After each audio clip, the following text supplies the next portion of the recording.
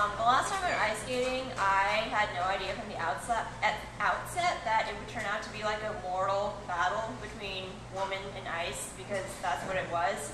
And so how it all started was with like a Facebook invitation, and it was for this thing that was all like, oh, US Student Council Winter Extravaganza, or some flashy title like that. But one of the attractions that they would have was like a faux ice rink, and I was like, you know, that sounds really cool and awesome, because like I've never been ice skating before in my life, being a desert dweller obviously.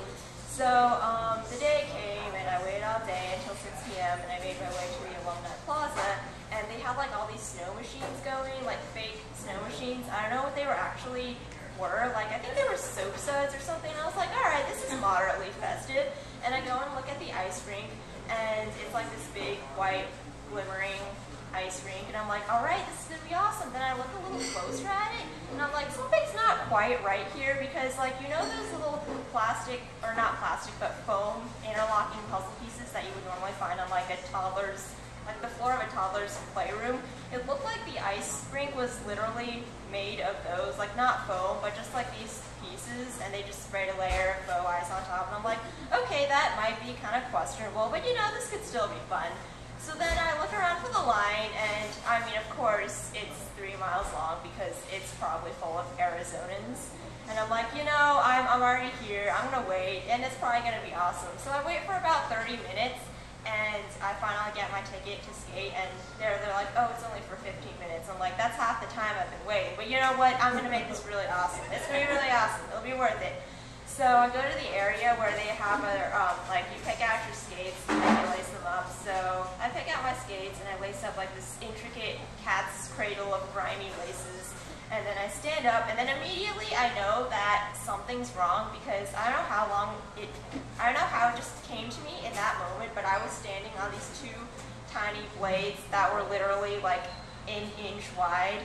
And I kind of got terrified for my life right then, but then like all these people around me, they just started like going right out onto the ice, and they were gliding around like no problem, and I'm like, okay, it probably won't be that bad.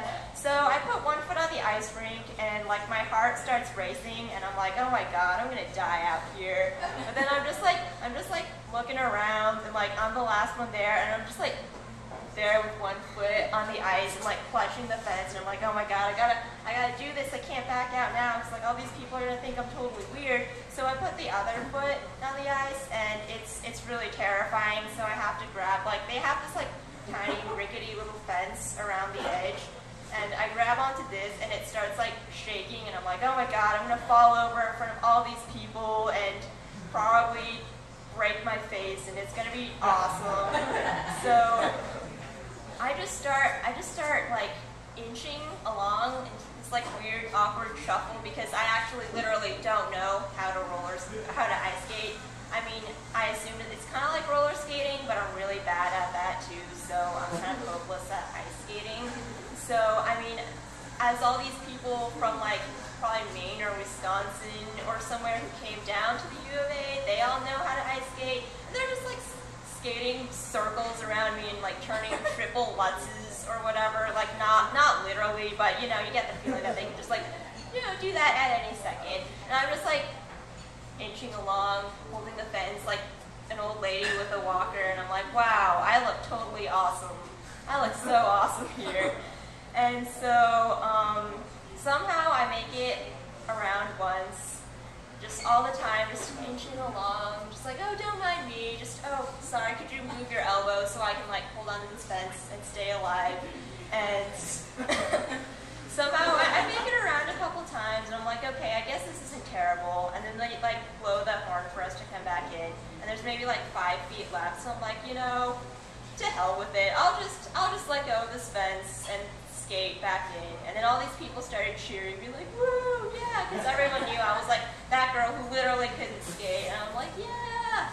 And so I made it back to land alive in one piece, and the lesson I got from this was that I won the battle against skating, and ice skating lost, but I'm still terrible at ice skating, so it won the war.